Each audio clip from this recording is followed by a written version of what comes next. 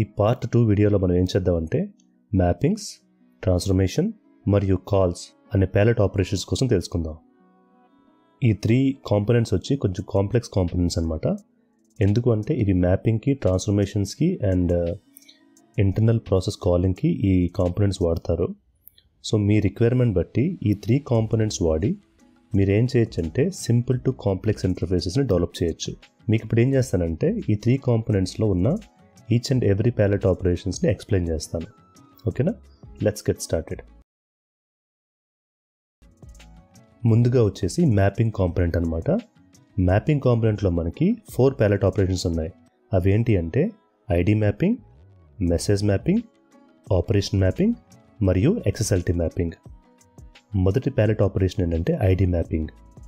ఈ ID mapping వచ్చేసి ఎందుకు వాడతారంటే మీరు డిఫరెంట్ సిస్టమ్స్లో ఉన్న ఐడీస్ ఆఫ్ సేమ్ ఆబ్జెక్ట్, అంటే ఎగ్జాంపుల్ ఏంటంటే మీకు ఒక సిస్టమ్ ఏ ఉంది, సిస్టమ్ బి ఉంది. సిస్టమ్ ఏలో ఆ ఐడిని కస్టమర్ ఐడి అంటారు, సిస్టమ్ బిలో అదే ఆబ్జెక్ట్ ఐడిని పార్ట్నర్ ఐడి అంటారు.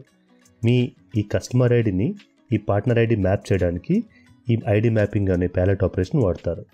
దీనివల్ల మీకు అడ్వాంటేజ్ ఏంటంటే మీరు కంప్లీట్గా డూప్లికేట్స్ని అవాయిడ్ చేయగలుగుతారు, అలాగే మీ డేటా కన్సిస్టెంట్గా ఉండేలా చూసుకోగలుగుతారు.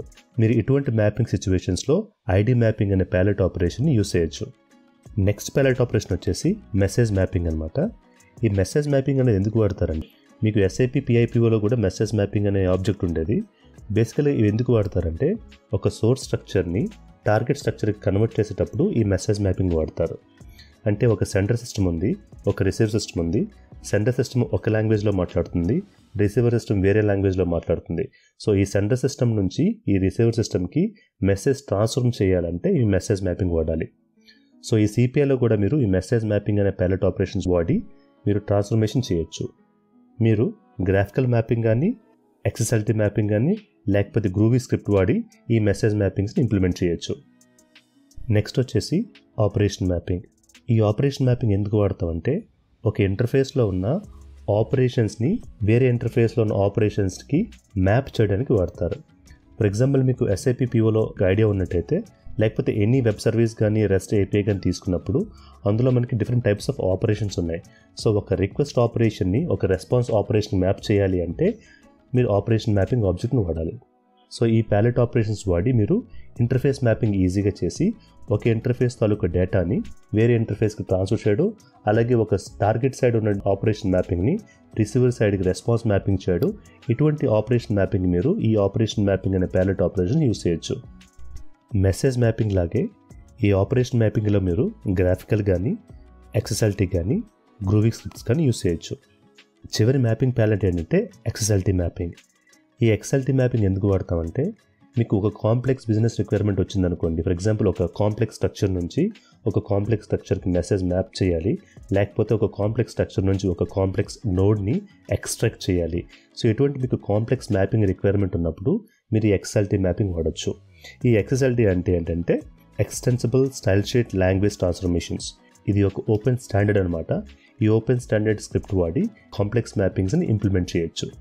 ఇది మనకు కొత్త కాదు. SAP PIPO, SAP XI ఇటువంటి మనకి ఓల్డ్ SAP కాంపోనెంట్స్ నుంచి కూడా మనం ఈ XSLT మ్యాపింగ్స్ వాడుతున్నాము. సో మీరు ఆ టెక్నాలజీ వాడి ఈ CPIలో కూడా XSLT మ్యాపింగ్స్ని ఇంప్లిమెంట్ చేయొచ్చు.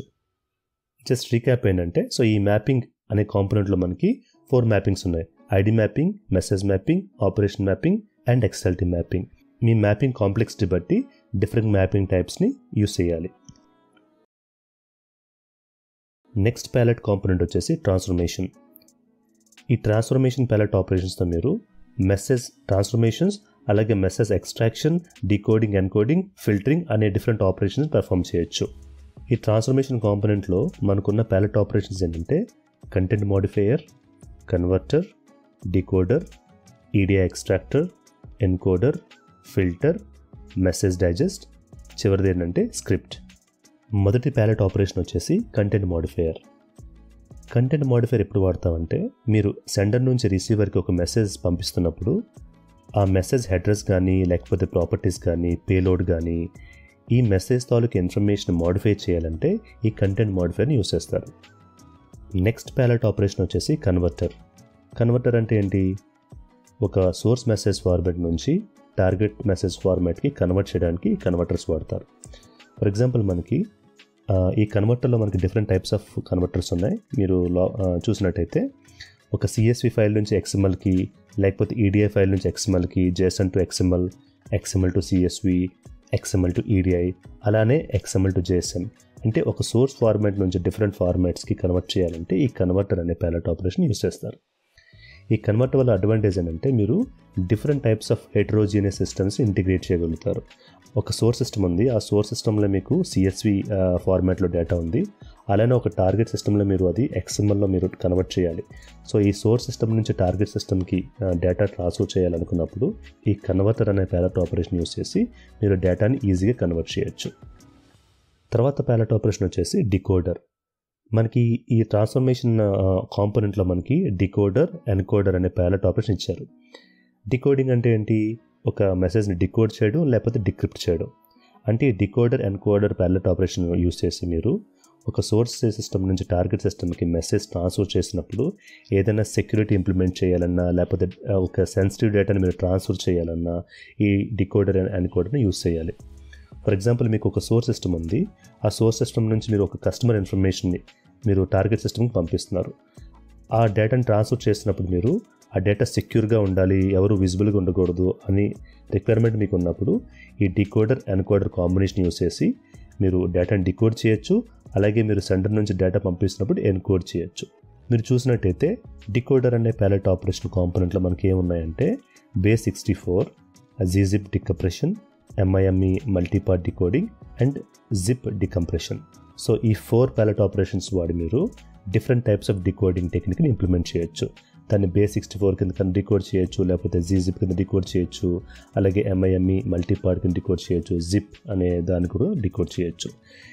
మీరు ఈ ప్యాలెట్ ఆపరేషన్ ఎలా చూస్ చేస్తారు అంటే మీకున్న ఇంటిగ్రేషన్ రిక్వైర్మెంట్ బట్టి, మీ క్లయింట్ తాలూకా నీడ్ బట్టి, మీరు ఏ డేటాని మీరు ట్రాన్స్ఫర్ చేస్తున్నారో ఆ డేటా సెన్సిటివిటీ బట్టి మీరు ఈ రైట్ డికోడర్స్ యూస్ చేసుకోవాలి. అలాగే నెక్స్ట్ ప్యాలెట్ ఆపరేషన్ వచ్చేసి ఎన్కోడర్.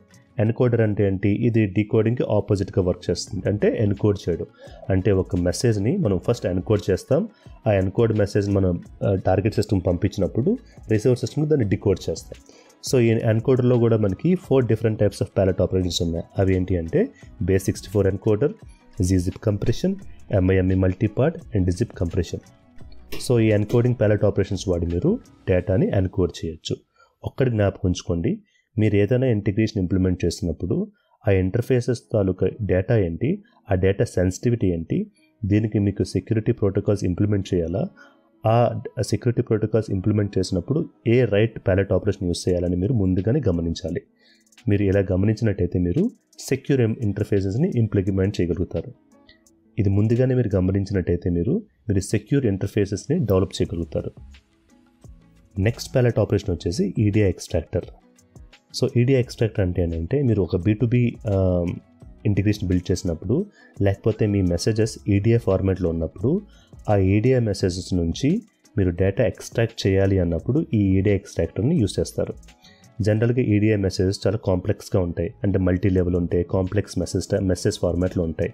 సో ఆ మెసేజ్ నుంచి మీకు కావాల్సిన డేటాని ఎక్స్ట్రాక్ట్ చేయాలనుకున్నప్పుడు మీరు EDI ఎక్స్ట్రాక్ట్ని వాడతారు. నెక్స్ట్ ప్యాలెట్ ఆపరేషన్ వచ్చేసి ఫిల్టర్. ఫిల్టర్ అంటే ఏంటంటే మీకు ఒక సెంటర్ నుంచి ఒక మెసేజ్ వచ్చినప్పుడు ఆ మెసేజ్లో ఉన్న కంటెంట్ యూస్ చేసి డేటాని ఫిల్టర్ చేసి మల్టిపుల్ రిసీవర్ సిస్టమ్కి పంపించినప్పుడు ఈ ఫిల్టర్ అనే ప్యాలెట్ ఆపరేషన్స్ యూస్ చేస్తారు. మీరు ఈ ఫిల్టర్ ప్యాలెట్ ఆపరేషన్స్ వాడి డేటాని మల్టిపుల్ రిసీవర్కి కండిషన్ బేస్డ్ అవుట్ చేయొచ్చు.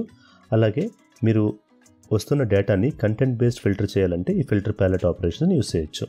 ఫర్ ఎగ్జాంపుల్ ఏంటంటే మీకు ఒక సెంటర్ నుంచి ఒక మల్టిపుల్ డేటా రికార్డ్స్ మీ ఇంటిగ్రేషన్ ఫ్లోలోకి వస్తున్నాయి. ఆ ఇంటిగ్రేషన్ ఫ్లోలో ఉన్న డేటాలో ఒక కంట్రీ అనే ఒక ఫీల్డ్ ఉంది. ఆ ఫీల్డ్ బట్టి మీరు మల్టిపుల్ రిసీవర్ సిస్టమ్కి మీరు డేటాని ట్రాన్స్ఫర్ చేయాలనుకున్నప్పుడు మీ ఫిల్టర్ ప్యాలెట్ ఆపరేషన్ వాడి ఆ కంట్రీ మీద మీరు డేటా ఫిల్టర్ చేసి USA అయితే ఒక సోర్స్ సిస్టమ్కి, యూరోప్ అయితే వేరే సోర్స్ సిస్టమ్కి, అలాగే ఆసియా స్పెసిఫిక్ అయితే వేరే సోర్స్ సిస్టమ్కి డేటాని ట్రాన్స్ఫర్ చేయొచ్చు. నెక్స్ట్ ప్యాలెట్ ఆపరేషన్ వచ్చేసి మెసేజ్ డైజెస్ట్. ఈ మెసేజ్ డైజెస్ట్ అనేది ఎందుకు వాడతామంటే మీకు ఒక సోర్స్ సిస్టమ్ నుంచి ఒక డేటా వస్తున్నప్పుడు ఆ డేటాని ఒక క్రిప్టోగ్రాఫిక్ హ్యాష్ వాల్యూ క్యాల్కులేట్ చేసి ఒక డేటా ఇంటిగ్రిటీ చెక్ మీరు పర్ఫామ్ చేయాలన్నప్పుడు ఈ మెసేజ్ డైజెస్ట్ని వాడతారన్నమాట. ఫర్ ఎగ్జాంపుల్ మీకు ఒక సోర్స్ సిస్టమ్ నుంచి మీకు మల్టిపుల్ రికార్డ్స్ వస్తున్నాయి. ఆ మల్టిపుల్ రికార్డ్స్లో ఆ కీ అండ్ కొన్ని కాలమ్స్ బట్టి మీరు ఒక క్రిప్టిక్ హ్యాష్ వాల్యూ క్రియేట్ చేసి ఆ డేటాలో ఉన్న డూప్లికేట్స్ని అంతా ఎలిమినేట్ చేయాలి, డేటా ఇంటిగ్రిటీ చెక్ని పర్ఫామ్ చేయాలి. అటువంటి రిక్వైర్మెంట్ ఉన్నప్పుడు మీరు ఈ మెసేజ్ డైజెస్ట్ అన్న దాన్ని యూస్ చేస్తారు. లాస్ట్ ప్యాలెట్ ఆపరేషన్ వచ్చేసి స్క్రిప్ట్ అనమాట. ఈ స్క్రిప్ట్లో మనకి ఏమున్నాయంటే groovy script and Java script. మీరు ఏదైనా మెసేజ్ ట్రాన్స్ఫర్మేషన్ ఒక కస్టమ్ లాజిక్ కానీ కస్టమ్ కోడ్ యూస్ చేసి చేయాలనుకున్నప్పుడు మీరు ఈ స్క్రిప్ట్ అనే ప్యాలెట్ ఆపరేషన్ యూస్ చేయొచ్చు. ఫర్ ఎగ్జాంపుల్ మీకు ఆల్రెడీ జావా స్క్రిప్ట్ బాగా వచ్చినట్టయితే, లేకపోతే మీకు గ్రూవీ స్క్రిప్ట్ ఆల్రెడీ మీకు కొంచెం తెలిసినట్టయితే, అలా కాదు మీ ట్రాన్స్ఫర్మేషన్ లాజిక్ ఒక కొంచెం కాంప్లెక్స్గా ఉంది, నాకు ఈ స్టాండర్డ్ ప్యాలెట్ ఆపరేషన్స్ యూస్ చేసి చేయలేకపోతున్నాను అన్న రిక్వైర్మెంట్ ఉన్నప్పుడు మీరు మీ కస్టమ్ కోడ్ వాడి మీరు ఈ ట్రాన్స్ఫర్మేషన్ ఇంప్లిమెంట్ చేయొచ్చు. అటువంటి సిచ్యువేషన్లో మీరు ఈ గ్రూవీ స్క్రిప్ట్ కానీ లేదా జావా స్క్రిప్ట్ కానీ యూస్ చేసి మీరు కాంప్లెక్స్ ట్రాన్స్ఫర్మేషన్ లాజిక్ని ఇంప్లిమెంట్ చేయొచ్చు. సో మనం ట్రాన్స్ఫర్మేషన్ కాంపోనెంట్ తాలూకు అన్ని ప్యాలెట్ ఆపరేషన్ డిస్కస్ చేసాం. సో మీ రిక్వైర్మెంట్ బట్టి, మీ కాంప్లెక్సిటీ బట్టి, అలాగే మీ సెక్యూరిటీ నీడ్ బట్టి, అలాగే మీ ఫిల్టరింగ్ లాజిక్ బట్టి మీరు different transformation palette operation use చేసి మీరు ఇంటిగ్రేషన్ సినారియోస్ని బిల్డ్ చేయగలుగుతారు. సో ఇప్పుడు మన చివరి ప్యాలెట్ కాంపోనెంట్ ఏంటంటే కాల్. మనకి కాల్లో చూసినట్టయితే మనకి external call and local call. External call అనే ప్యాలెట్ ఆపరేషన్ ఎందుకు వాడతామంటే మీరు ఇంటిగ్రేషన్ ఫ్లో నుంచి ఎక్స్టర్నల్ సిస్టమ్ని ట్రిగ్గర్ చేద్దాం అనుకున్నప్పుడు మీరు ఎక్స్టర్నల్ కాల్ అనే ప్యాలెట్ ఆపరేషన్స్ వాడతారు. అలానే మీరు ఇంటిగ్రేషన్ ఫ్లో నుంచి ఇంటర్నల్ ప్రాసెస్ని లేకపోతే లోకల్ ఇంటిగ్రేషన్ ప్రాసెస్ని కాల్ చేయాలనుకున్నప్పుడు ఈ లోకల్ కాల్ అనే ప్యాలెట్ ఆపరేషన్ యూస్ చేస్తారు. మీరు చూసినట్టయితే మనకి ఇక్కడ ఎక్స్టర్నల్ కాల్లో content ఎన్రిచర్, pole enrich, request reply and send అనే 4 ప్యాలెట్ ఆపరేషన్స్ ఉన్నాయి. ఈ కంటెంట్ ఎన్రిచర్ అనేది ఎప్పుడు వాడతామంటే మీరు మీకున్న పేలోడ్ని ఎన్రిచ్ చేయాలి. ఫర్ ఎగ్జాంపుల్ మీకు ఒక 2 సోర్స్ సిస్టమ్ నుంచి మీకు మెసేజ్ వస్తున్నాయి. ఆ 2 సోర్స్ సిస్టమ్ నుంచి మెసేజ్ని కంబైన్ చేసి ఒక టార్గెట్ మెసేజ్ని మీరు కన్వర్ట్ చేయాలనుకున్నప్పుడు ఈ కంటెంట్ ఎన్రిచ్ని వాడచ్చు. అలానే ఫర్ ఎగ్జాంపుల్ వేరే ఎగ్జాంపుల్ ఏంటంటే మీకు ఒక సోర్స్ సిస్టమ్ నుంచి ఒక పేలోడ్ వస్తుంది. ఆ పేలోడ్లో ఉన్న ఒక స్పెసిఫిక్ ఐడి బట్టి వేరే సిస్టంలో లుకప్ చేసి దాని డేటా ఎన్రిచ్ చేసి మీరు టార్గెట్ సిస్టమ్కి వేరే డేటా పంపించాలి అనే లుకప్ అనే రిక్వైర్మెంట్ ఉన్నప్పుడు మీరు ఈ కంటెంట్ ఎన్రిచ్ని వాడతారు. ఈ పోల్ ఎన్రిచర్ అనే ప్యాలెట్ ఆపరేషన్ మీరు ఎప్పుడు యూస్ చేస్తామంటే మీకు ఒక సోర్స్ సిస్టమ్ ఉంది. ఆ సోర్స్ సిస్టమ్ మల్టిపుల్ ఫైల్స్ని జనరేట్ చేస్తుంది. ఈ మల్టిపుల్ ఫైల్స్ ఎప్పుడంటే డిఫరెంట్ టైమ్స్లో జనరేట్ అవుతున్నాయి. సో ఈ మల్టిపుల్ ఫైల్స్ని అలా పోల్ చేస్తూ ఆ మల్టిపుల్ ఫైల్స్ తాలూకు డేటాని కంబైన్ చేసి ఒక టార్గెట్ పేలోడ్ని క్రియేట్ చేయాలనే రిక్వైర్మెంట్ మీకు ఉన్నప్పుడు ఈ పోల్ ఎన్రిచర్ని వాడాలి. ఈ పోల్ ఎన్రిచర్ అనే ప్యాలెట్ ఆపరేషన్ యూస్ చేసినప్పుడు మీరు ఎస్ఎఫ్టీపీ అడాప్టర్ కానీ యూస్ చేసి మీరు డేటాని అగ్రిగేట్ చేసి ఒక టార్గెట్ సిస్టమ్కి మీరు కంబైన్డ్ మెసేజ్ని పంపించగలుగుతారు. ఏ రిక్వెస్ట్ రిప్లై అనే ప్యాలెట్ ఆపరేషన్ మీరు ఎప్పుడు యూస్ చేయాలంటే మీరు మీ ఇంటిగ్రేషన్ ఫ్లో నుంచి ఒక సింక్రోనస్ టార్గెట్ సిస్టమ్ని కమ్యూనికేట్ చేయాలనుకున్నప్పుడు మీరు ఈ రిక్వెస్ట్ రిప్లై దాన్ని యూస్ చేయొచ్చు.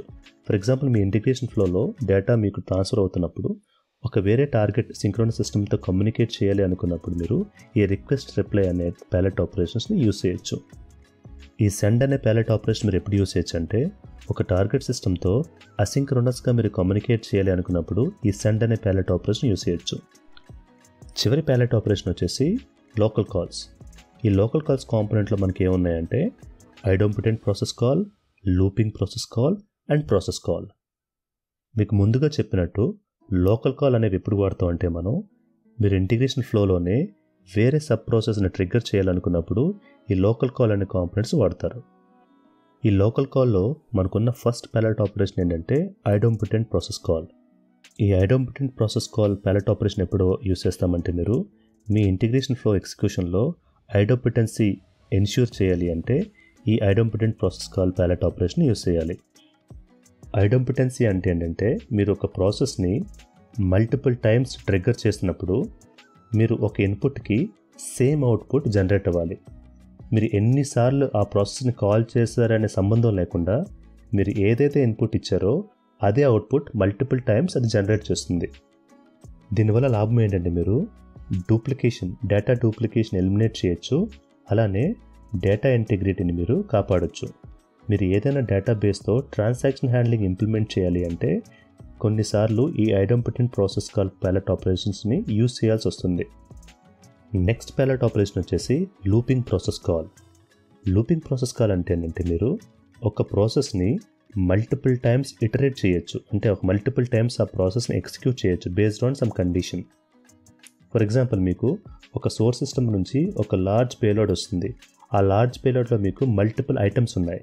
ప్రతి ఐటమ్కి ఒక ప్రాసెస్ కాల్ని ట్రిగ్గర్ చేసి ప్యారలల్ ప్రాసెసింగ్ అని ఇంప్లిమెంట్ చేయాలనే రిక్వైర్మెంట్ మీకు ఉన్నప్పుడు ఈ లూపింగ్ ప్రాసెస్ కాల్ని యూస్ చేయొచ్చు. సో చివరి ప్యాలెట్ ఆపరేషన్ ఏంటంటే ప్రాసెస్ కాల్.